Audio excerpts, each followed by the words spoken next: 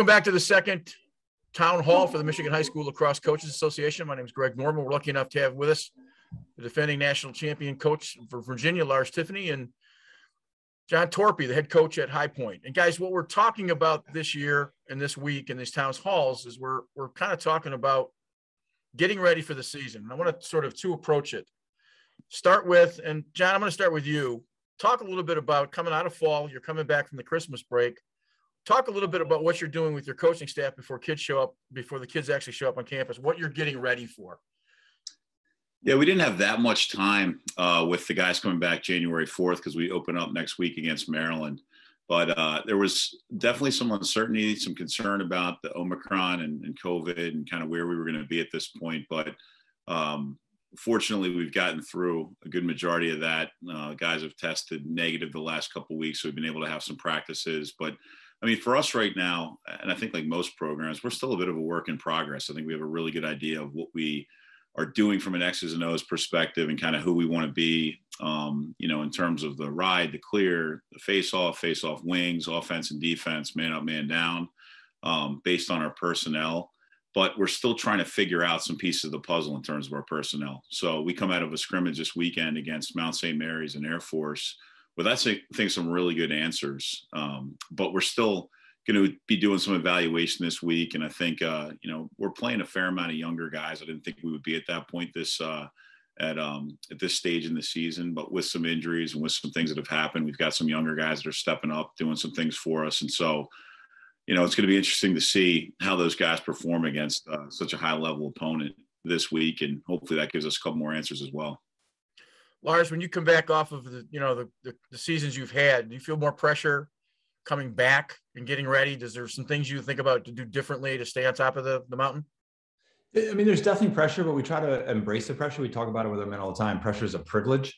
If we did something and played a sport or we're part of a team that didn't get a lot of attention, then that'd be fine. But that's not why you choose to play Division I lacrosse. And certain schools, you understand that will be there. So we feel the pressure, but we try to talk about it and put it aside. But the better part of the question is, do you change things? And that's the challenge, right? Because, when you've had success, it could be so easy, like, oh, this is what you do. College football, whoever wins the national championship, what do they do in the weight room? It must be the weight room, right? Let's follow what they do. I mean, there were some things we did the last couple of years that, maybe had nothing to do with the success we had. So you try to continue to be dynamic, and Coach Torpey's on this call, and I've learned a lot coaching against him and preparing for his teams and coaching against him. And he's very innovative. And so I feel like as a coach, I don't want to get too settled in. Who's really good at this is John Tillman. John Tillman's Maryland teams, they're multidimensional. Whereas some of our opponents, you just know they're not changing. This is the way they clear the ball. This is what their man up looks are going to be like.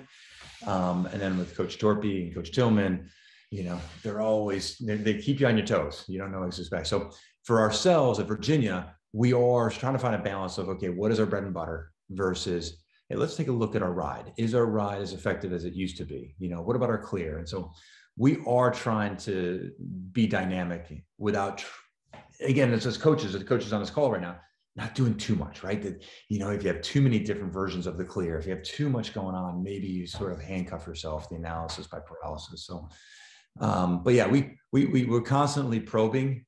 It reminds me of that quote, Coach Torpey's alma mater when Urban Meyer was there. I remember one of his assistant coaches saying, if it ain't broke, Urban will fix it. He was always meddling, and overanalyzing, but tremendously successful at the college level, certainly. So we're just trying to find that balance. Question to both of you. So I'll start with John. Do you guys script it like on a whiteboard of what you want to accomplish? And is it real clear in how it happens in your approach to things, John? Is that fair? Yeah, I think we do. We do that kind of going into the fall, and then it kind of changes a great amount after the fall. So we do that before Christmas, and then we'll do that kind of as we get back as well. But, like Lars said, I mean, you're always tinkering with things and figuring things out and playing against great opponents. I mean, like these guys, having the opportunity to play against some great teams early in the season, like Virginia, Maryland, North Carolina, Duke. I mean, these guys will expose any weakness that we have. And so I've always appreciated what we've gotten out of those games, win or lose, just because we're learning so much about ourselves, so much about our personnel, kind of what we can do at a high level, what we can't do at a high level. And, while we think we can sit there, and we joke about it all the time, like we'll sit there and put together what we think is a great clearing scheme or what we think is a great riding scheme, and then we'll go out on the field and, in about 2 seconds, it just implodes. But I think our ability, and I think coaches' ability, is just to be able to adapt on the fly and look at certain things and figure things out as we go, and steal things from teams that we're preparing for. I'm looking at Maryland's offense right now, and I know Lars can attest to this, having played those guys in the national championship. Man, they're like death by a million paper cuts. They can do so many different things. They have so many different guys, and I think the world kind of thought like, oh, Bernhardt's graduated. They're going to be a little bit lesser version of where they were in 2021. But you look at the guys that they have coming back, and you look at some of the pieces of the puzzle that they've added, and it's ever changing. So yes, we do figure things out. We have some core fundamental, affirmations and principles that we live by. But, our ability to adapt has got to be elite if we're going to, try to stay on top of our conference and have a chance of competing against some of these great teams. Lars, I'm going to get to the same question, but I want to ask this question. I listened to a podcast that you and your Brown teammate, Jamie Monroe, had about a week ago. You guys spent a bunch of time talking about a variety of things, and there was some new wrinkles to even your conversation with Jamie. So think about that from the standpoint of, is it always constantly thinking about what's next? And the follow-up question to it is, for somebody like John, can innovation be the difference between being competitive with a team like High Point as compared to a team like Virginia or Maryland, who may have a little more talent? I'm not just dishing on you, John. I think those kinds of programs would attract a slightly better quality athlete. Is that a fair statement? Yeah. I mean, First of all, Torps and I both have a special connection to Jamie Monroe, because Torps and Jamie coached together for a lot of years. And so that must have been some crazy jam sessions on the chalkboard or grease board, Right. And Jamie would inevitably call me, Lars, I got this great idea. You got to try this. You got to try this. Go over the head on the GLE and slide from the crease. Where's the attackman going to protect the stick? And stuff like that. And, 2 days later, I'd be like, hey, Jamie, I was thinking about it. Lars, forget that idea. I got a better idea. And so I just could just imagine, John and I living together. At least I could have the choice of not answering the phone when Jamie calls with his crazy ideas. Right. But he does make me uncomfortable in a good way. Jamie was always probing me and making me rethink things about what is going to be and what is innovative. And so I do think, and I was mentioning John Tillman earlier, but I feel like that's a guy, like if somebody comes up with a great man down defense or a great way to clear the ball, Maryland will be running it the next year. They will analyze it and be like, wow, that is really good compared to how teams clear or compared to how teams play man up for now at this phase. Things will change down the road. But yeah, being innovative is critical. And so I think Torpey does a really good job with that with his High Point team of playing a certain style and the way they attack in the 6v6 offense. It certainly helps to have great players. He's got Asher Nolte behind, a couple of Canadians who can score. Had a couple of great middies last year. I'm glad they left. But I'm sure he's got more coming in. But the way they probe, especially that low wing, is really innovative. To get to your question that we asked both of us, scripted out, I will say, you got to be careful as a coach, because some of us want to be like the football coach where you reset the pieces every 5 seconds, right? And it's a flowing game.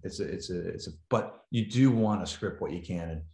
And just for the coaches listening, there's a lot of us college coaches do some sort of version of this to get their drill the day before a game, where it's like, okay, man up face off, and the man up face off runs out there. Okay, man down clear, boom. And we just walk through that for 5 minutes a day before a game, every time, just to make sure that part of the script is well mapped out, as opposed to day of the game, like, oh geez, we're man up. Who's on the wing?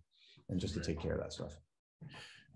But both of you guys, could high school coaches benefit from using the clock on a practice situation, because probably everybody in college does?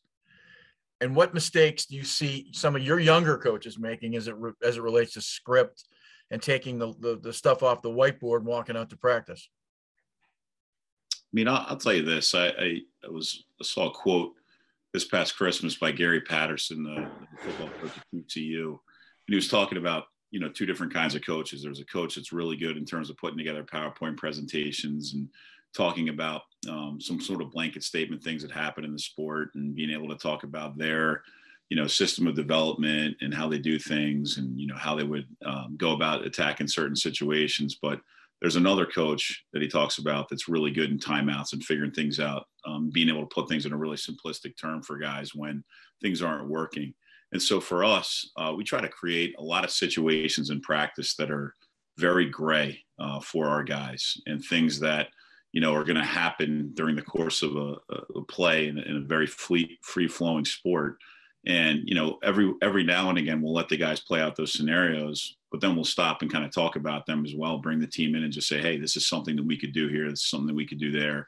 And, constantly calling like 30-second timeouts to see if our defense can fix whatever the offense is doing to us, or whatever the offense is doing to the defense to the offense. Just doing things like that all the time to not only put the players in uncomfortable positions, but to put our staff in uncomfortable positions.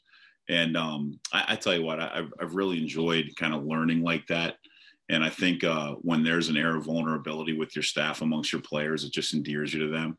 And there's a lot of questions that we ask to them. There's a lot of things they ask to us during the course of those situations that kind of builds a really cool bond between ourselves and our players. John, I didn't mean to suggest that High Point doesn't have athletes like Virginia or Maryland.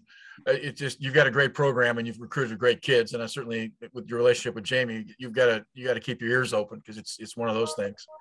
I think part of what high school coaches don't do enough of is situational game situation for practice. And I think that's part of that package that I think we sometimes forget, because they've got 2 hours to pack in a bunch of stuff. So, and you may not have the manpower to have someone run the clock over there, but if you can get your access to a scoreboard and an injured guy to run it, it's helped tremendously.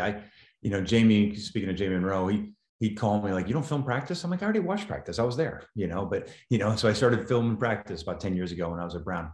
And then I started doing more clock. So I spent a lot of years as a head lacrosse coach at the college level, not having a clock on a practice. And I had it on my watch. I loved it. My assistants hated it because, if I wanted to drill go a couple more minutes, I would, I was in charge. They love having the clock during the entire practice, 7 minutes for this drill, 10 for that. They know when the drill's ending, so they can kind of time things up, and I'm not allowed to extend it. So having it, but I will tell you this for sure. Like today, in our scrimmages with Navy and Lynchburg, we had 3 or 4 situations end of quarter, and we were aware in all of them. When I was at Brown, before we had a clock at practice on drills, we would inevitably, like most of the time, have no idea where the clock was. And so just by having a clock at practice has trained our men naturally to be attentive to it late in a quarter, late in a shot clock. So if you can get a clock at practice, it's tremendously helpful.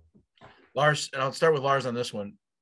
If you've got a 12-minute segment in practice and 7.5 minutes into it, you realize that it's a negative return, just not working. Do you allow yourself the flexibility to jump off that drill and to do something else? Or are you the kind of guy that stays with it until it gets done right?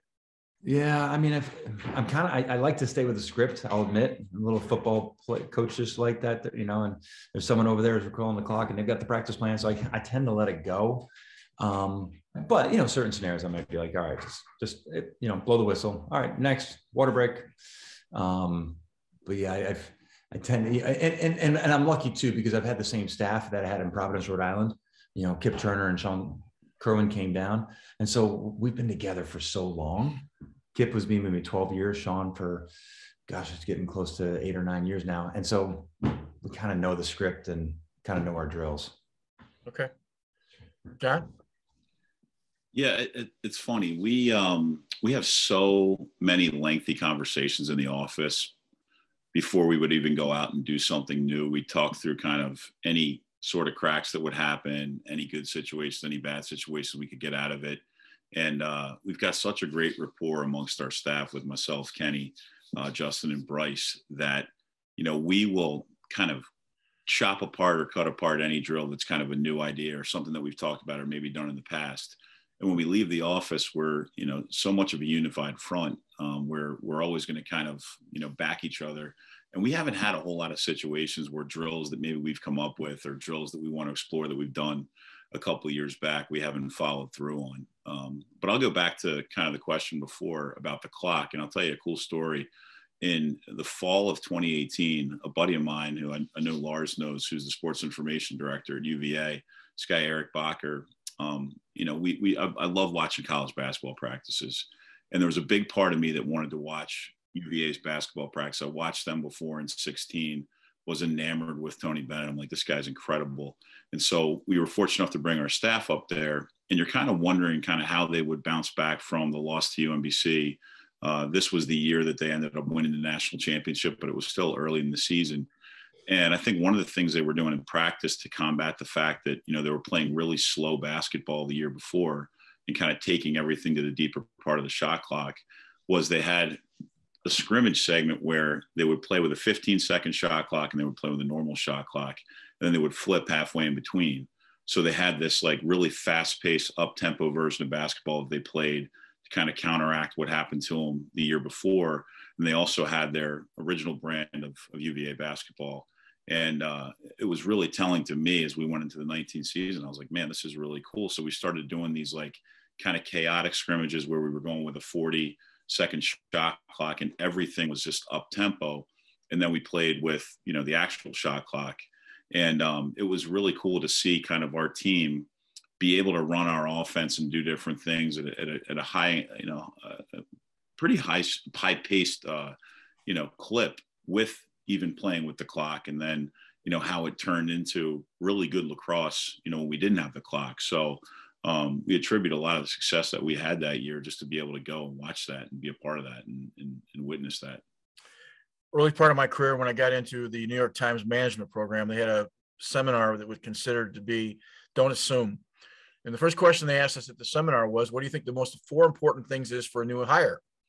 And it turned out the thing that was second on the list was where the bathroom was on the first day of work. Now, that would have never hit me as anything that was important because I would want to know how much money I made and where my job was and where I sat. But apparently the toilet was something that was important. But what they were trying to tell us was don't assume. And I think sometimes young coaches and guys getting in the first part of their career assume a lot. And if you got guys coming to a college campus, it's no different than a high school kid, a freshman coming out is that something that the first few days of your practices that you don't have to assume? You got to cover all the bases. Is that a fair question? I'll start with you, John. Absolutely. I mean, it's almost like you're erasing. I mean, for us, we're getting a lot of guys from non-traditional areas that are, really good athletes, but not necessarily high IQ lacrosse players that are playing in games, against kids that, where a team might have 30 kids going to the Division I level or have that, 15, 20, 30 guys of an MIA school or a St. Anthony's or a Chaminade on their own team. So they get away with a lot of bad habits. And I think the guys we tend to fall in love with aren't necessarily the guys that connect the pieces, those like flow guys or those great off ball guys. We do look for them. We look for a lot of those guys in those traditional hotbed areas. But a lot of the guys that we end up falling in love with are starters and finishers of plays. And so, when a kid is asked to hold the ball on his stick for 70 to 80% of his team's offense, or their offense is give the ball to Joey, let him run and score, to put that kid in a position where now he's in front of a Dodger, or he's behind a Dodger, or he's 2 passes away from a Dodger, it takes a long time to get those guys to where they need to be. And then I think also like a lot of the skills that they're able to get away with being good athletes from non-traditional areas, they wouldn't tend to work at the Division I level. So there's a lot of kind of resetting their thinking, resetting their mindset, a lot of, hey, listen, we know you can do this well. That's the reason why you're here, but we need you to try these 3 or 4 other things too.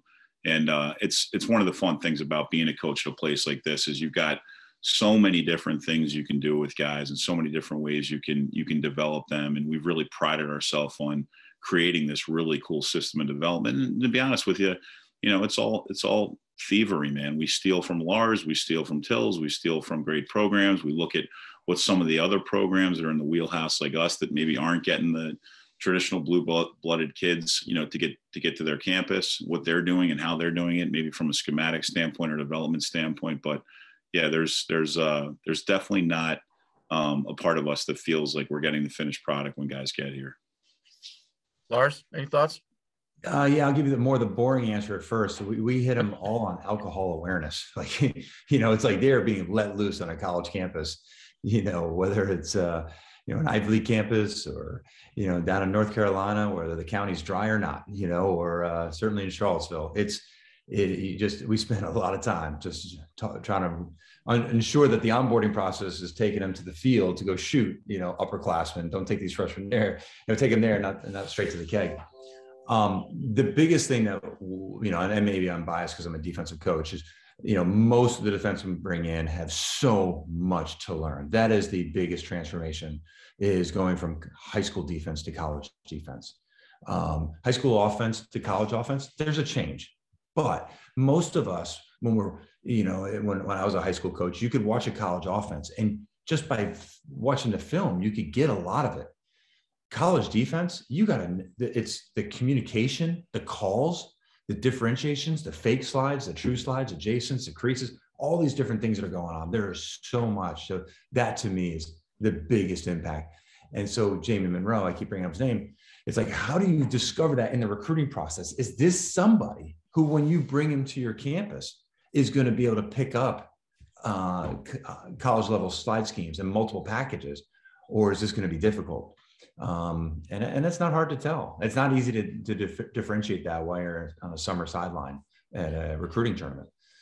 We've talked about if you could have guys play 3-on-3 basketball during an official visit. I'm not supposed to watch that, but what could really help, and I put guys on the board now.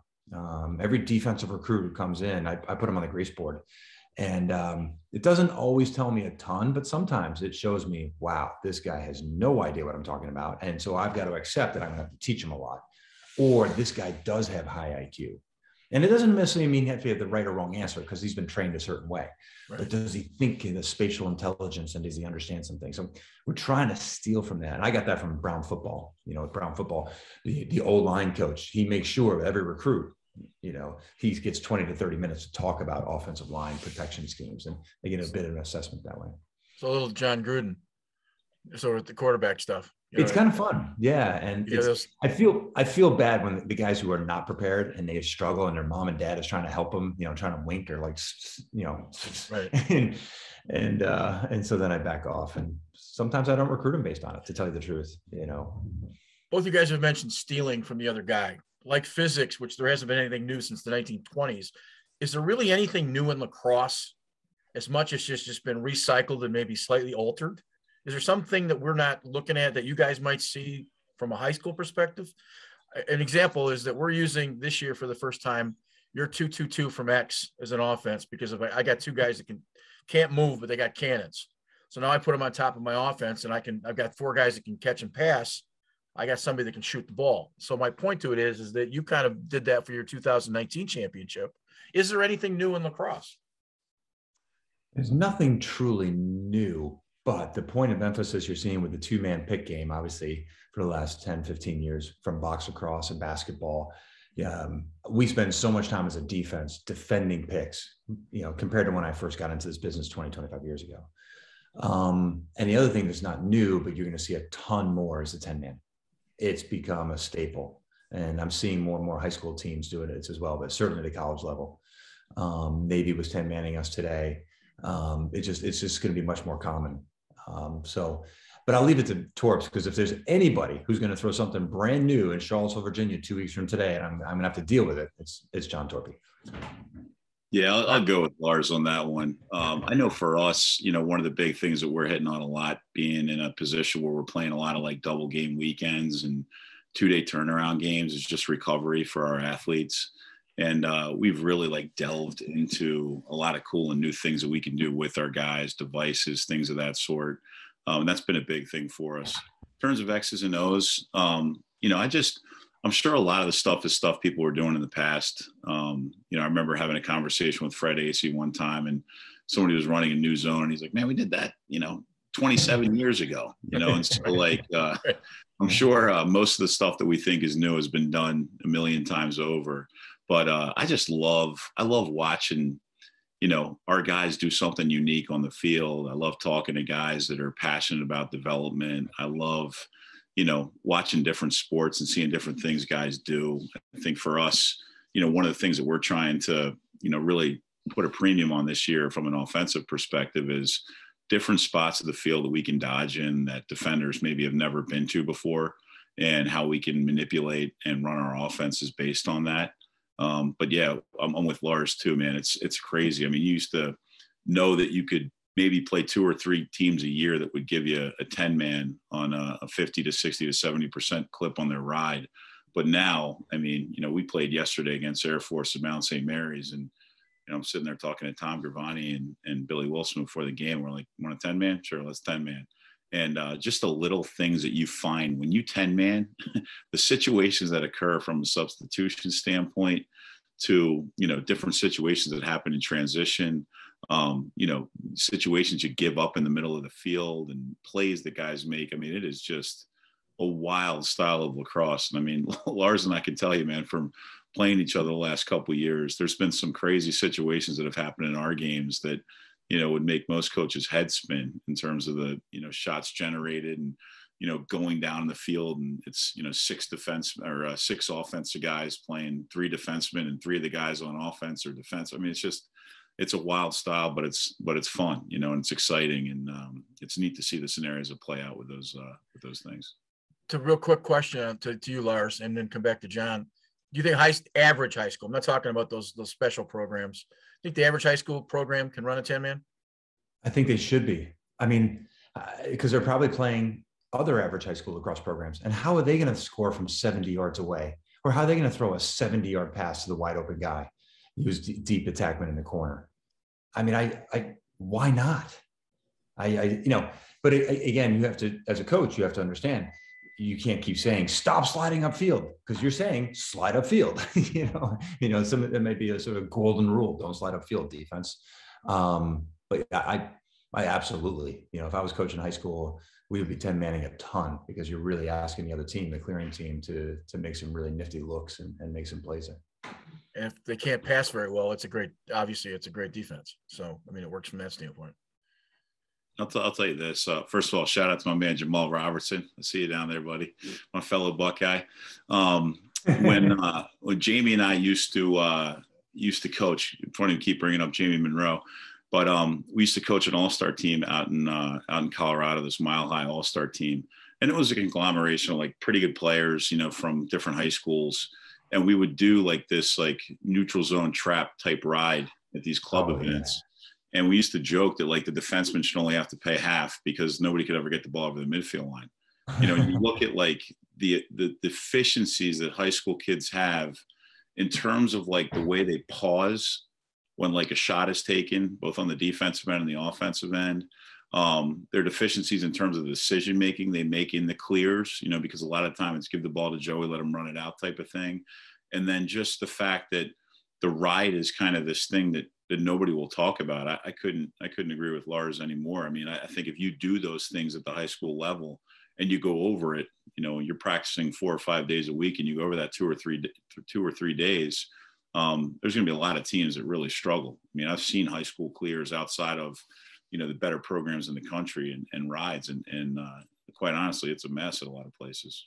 I went to the Mount Sinai Mhslca game last summer, the Long Island Championship. And one team was 10-man. The other team, it's a really good program. They couldn't clear. They didn't have an answer for it. So, even good high school teams struggle against it. I mean, you see some good college lacrosse programs struggle against 10-man. So I'm definitely a big proponent of it. Okay. I want to keep us on our time frame. I just have 2 more questions. One, talk a little bit about, you guys have had 3 or 4 weeks to get ready. Your first games are coming up this Saturday. You guys are both playing the opening contest for your NCAA season. What have your guys done the last 3 or 4 weeks? And my question is directed at, you're now talking to a bunch of high school kids who might be playing 1 day a week on Saturdays and doing a little wall ball. What would be a benefit to them from your perspective, a tip that you might be able to give them, or a coach to, what could they concentrate on over the next 3 or 4 weeks before we get started here in the early part of March? I would certainly conditioning. It really helps us coaches if the guys come back in shape, because no matter what, there's been some preseasons I'm like, okay, I gotta grind these guys. Or in other preseasons, you know what? Let's make sure we don't have a bunch of guys injured for the first scrimmage. No matter what, it's going to be more volume and more intensity than what they've been doing. And if they're not in shape, they're going to get injured more. They're going to get more nicked up. And so just begging the guys that last month before preseason lacrosse starts up, making sure they're running. You can't recreate it. At basketball, you can, because you get to change of direction and the lateral footwork and those type of muscles. But, firstly, coming back in as best shape possible. And then and having that stick as sharp as possible, whether it's the wall ball because they have no friends to play with it, or whether they're doing their stick work. So just so, because all of us coaches here, we got these ideas. You want to run this 10-man ride, little zone offense, but and so, but if you have to, oh wait a minute, we got to get ourselves in shape and we got to really focus on stick work. It kind of kills your teaching moments. John, let me come back to you. I just want to ask Lars one more question. Everybody, all the evidence, the empirical evidence suggests we all get in shape in different times and different places because we're not all the same body. We don't all have the same lung capacity. Do you let your guys get in the game shape based on what you do in practice? Because again, a guy 6'5" doesn't get as quick as isn't in his shape. The guy's 5'11", and he's we're trying to do it with our drills. We're trying to, as I'm emphasizing for them at home, for those 3-4 weeks before practice starts, to be doing the sprints and the runs and the interval training and a circuit type weight room training. We're trying not to do sprints in practice. That, the drills we set up are intense and competitive, and so that they play themselves into shape, lacrosse shape, I should say, once we do start practicing. Bill Turney said last week he does his Monday mile, and they do a 6-minute mile, but he says he's got guys running it in 5:15. He's got guys running it in 7:20. He doesn't care what they run as long as they run the mile. It's just something he carried over from way back in Princeton days that he keeps there. He says it's not a punishment drill. He just wants to make sure that they're coming off of a weekend where they're getting in shape, and that, the more they work and more they exercise, obviously the better shape they're going to get. So, and my point is that I think sometimes high school coaches want these guys to become cross-country runners instead of lacrosse players. Exactly. And do whatever you can once practice starts to be having game-like scenarios where the conditioning is occurring with a lacrosse stick and lacrosse decision-making happening combined. John, can you follow up on that? Yeah, I agree with everything Lars said. I'm a big proponent of the beep test. I really do like that with our guys. We do that when we first get back with our guys. There's a change of direction element in it. There's, a stamina-based element to it. But what I love about it the most is it celebrates the guy who wins, not the guy who finishes last. And, I remember playing at Ohio State. We used to do the 2-mile test, and everybody's clapping the last guy through at the end while the first guy's, finishing in complete and utter silence. So that's a test that I've always been a big fan of with our team. And it's been a good gauge for us over the last couple of years. But I'd add on top of that, we try to do a lot of stuff like from a player-driven perspective. And I think it's important for coaches, especially high school coaches, with the limited amount of time you have with guys, give your guys some sort of base, template of this is going to be our defense, this is going to be our offense, so that the older guys on the team, the captains of the team, can really take a leadership role and start to teach that to the guys that they're going to be working with, especially some of the younger guys that maybe have never played before. And that element of being able to do that, I think really starts to, make you a master of that. And it also, kind of just gives you another coach on the field. I mean, we're, half the time we're playing, we're 60 yards away from the action.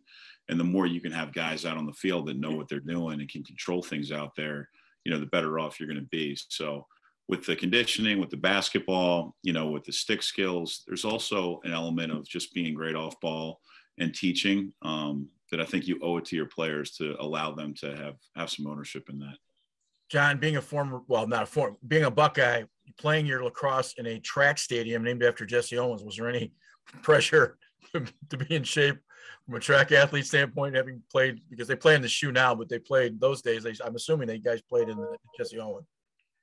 Yeah, when Bresh was out there, and I'm sure it's not this way anymore at North Carolina, because I think part of it was trying to get us in shape and part of it was trying to get half the team to quit. But we definitely nicknamed ourselves the lacrosse country team because we'd run like 3-4 miles every day. And I would not wish that on my worst enemy. So yeah, there was always that Jesse Owens looming over you, but it wasn't sprints. It was more distance. Both you guys were, side note, both you guys were in Ann Arbor to watch a football game, I believe, this fall. Some emails that came back and forth. We got spotted in the stadium. We didn't get a chance to catch up with you, but how did you enjoy your time in Ann Arbor? Well, I probably had a better time than Torpey. It was disappointing to say the least. I was definitely in the parking lot running my mouth beforehand.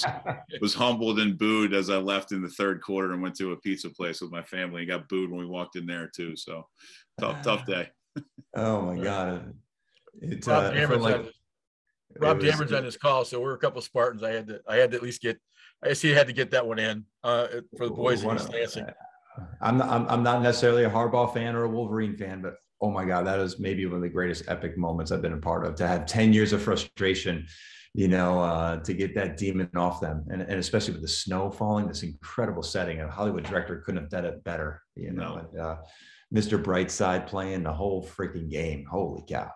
The band coming out of the tunnel is still one of the best spectacles in sport. But yesterday at Breslin, they were chanting just like football. So it was kind of cool. Listen, I want to get you guys off here. There's a game to watch. I can't tell you how much I've appreciated your time. You're welcome. Of course I'm coming on. There's recruits in Michigan. All right. Come to Virginia. Send them my way. Yeah, Lars, you have no idea how many times I've told people, you and John both, I can't tell you how when you get a chance to talk to you guys, you're just good guys. And I think that's you answer phone calls. And I think that's something that sometimes we don't realize as coaches. Somebody asked me how I've been able to get to all of these coaches. It's a really simple thing. You pick up the phone and talk to them and they respond. And that's the beauty of this sport. And I think that's something I can't tell you how much I've appreciated. So we'll post this online on tomorrow. And again, have a great season, both of you, John, you too. And the guys that were online, thanks so much for your time and have a great season, guys. Yeah. Thank you, Greg, for having us on.